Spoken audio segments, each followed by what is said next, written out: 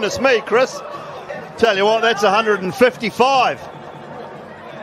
Fast enough to break the bat. We didn't get a speed on that one, I'm sorry. I'm only joking, but it was quick enough to break the bat. Fun 88 magic moment. Christopher, new splice, new bat, please. That's an expensive delivery. Just look at this, folks.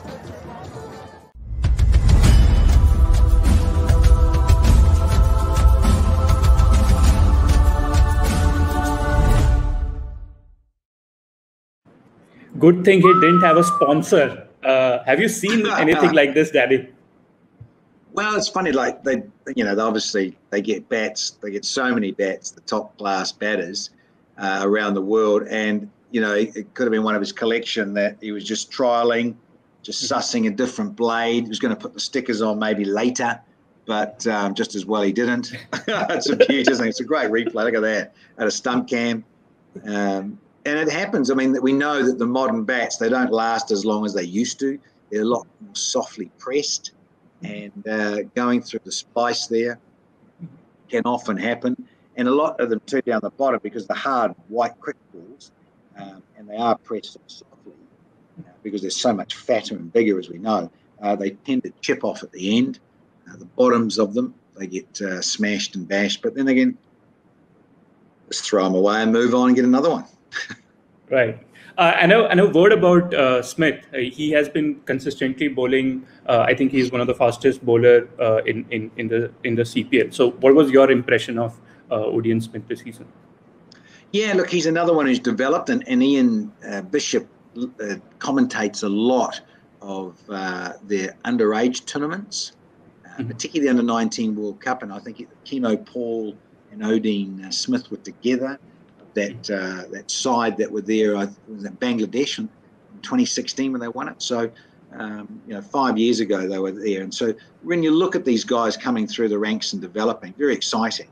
And Odean's another one. Yeah, again, just more confidence in terms of his timing, of his rhythm and his run-up.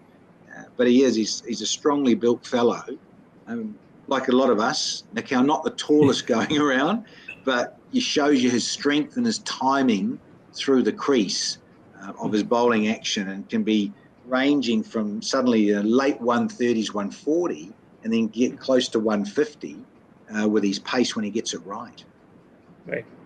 We had that smart ball technology in this tournament, and I think just when this ball happened, they were talking about how he was hitting 150s when the ball was being released. So I'm not sure how that adds up to that radar technology that is used on speed detection. But yes, Odean Smith was I think featured 3 times in the top 5. Yes, he was. In fact, he was all the quickest over the whole tournament at the end. So. Yeah, he's a guy that's an up-and-comer, very exciting.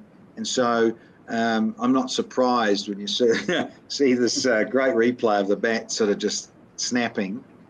Interesting that Gayle was able to hold on to the handle. Sometimes everything just goes out of your hands, But it's a crack. Right. So what would happen if the bat would have gone to the other end of the crease? Would it be counted as a run? As in Chris Gayle would have just stood there. I have just... Should be, shouldn't it? Or what's the other thing? If it hits the ball and you catch the broken bat, is that out? Yeah, that is madness. Good. So this was a fun one to watch, and you can get this entertaining bat-breaking moment of Chris Gayle on our latest backdrop on radio.com.